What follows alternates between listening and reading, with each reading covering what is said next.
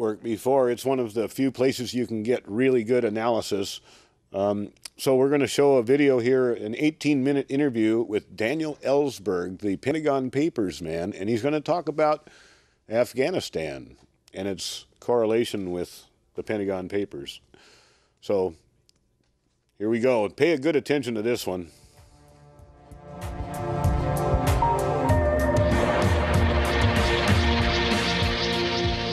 Welcome to the Real News Network, coming today from Washington, D.C. In 1971, Daniel Ellsberg released the Pentagon Papers.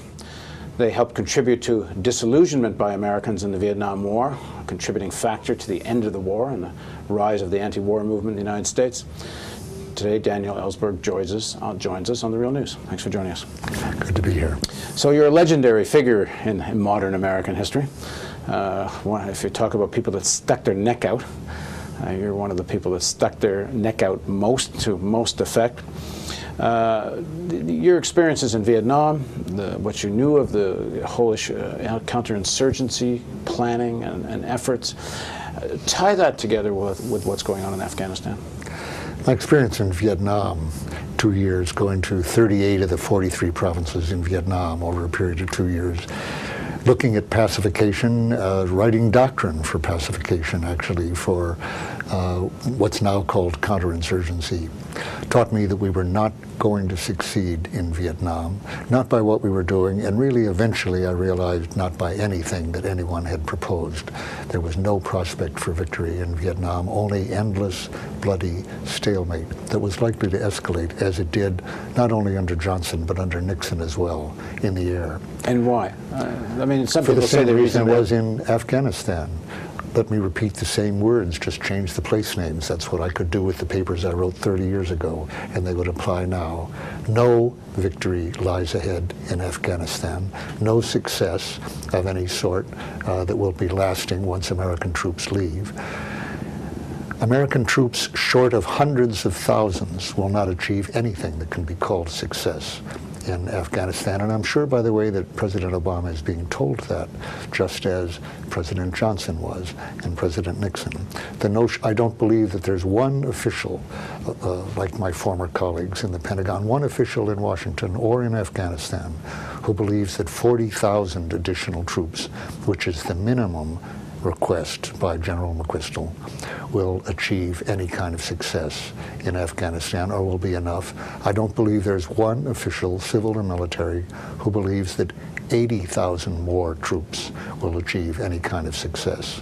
Nothing short of hundreds of thousands of combined Afghanistan and American troops would, even in their own terms, by their own calculations, be successful. I believe they're wrong about that too. But by the way, they're not going to get effective operation out of the Afghan troops anymore, from any number of more years. We've been training them for 8 years. 8 more years, 80 more years will not provide foreign troops the motivation to fight offensively against their own countrymen, against the independence of their own country, for a foreign power. And we are a foreign power in Afghanistan. That might seem like a truism, but it's very hard for Americans to really internalize the meaning of that. Isn't there an important difference, though, between Afghanistan and Vietnam? But one very important, which is, I was in Afghanistan in the spring of 2002. I made a film there. I was there for about 5 or 6 weeks, from one end of the country to the other. Mm-hmm. Generally, people hated the Taliban. It's not different than in Vietnam. The Viet Cong, the Vietnam Communist Party, had quite a popular position there.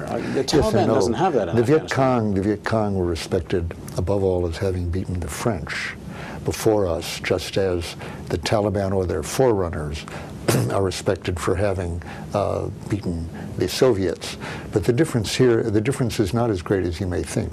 There was never majority support for the Viet Cong, led by the communists, being the rulers of Vietnam. If people had a genuinely free election there, which of course never occurred, They would have had perhaps 10, 15, maybe 20% support in comparison to Buddhist leaders, sect leaders, Catholics in some cases, another minority.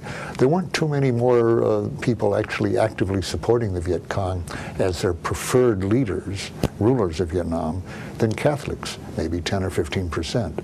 The difference was that they were all united in not wanting to be run either by foreigners, by Americans, or by a regime that was totally dependent on foreigners, as the Saigon regime transparently was, and as the Kabul regime transparently is.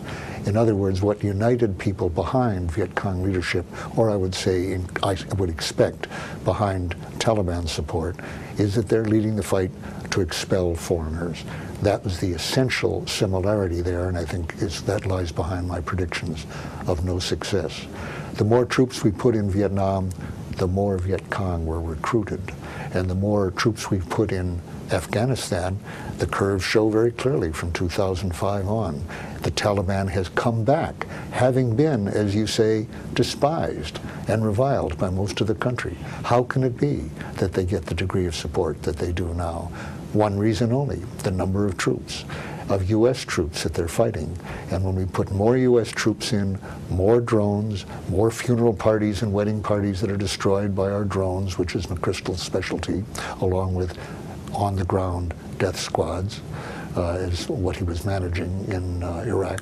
The more we do that, the more Taliban we will be facing, despite the fact that they won't be any more popular than they were before.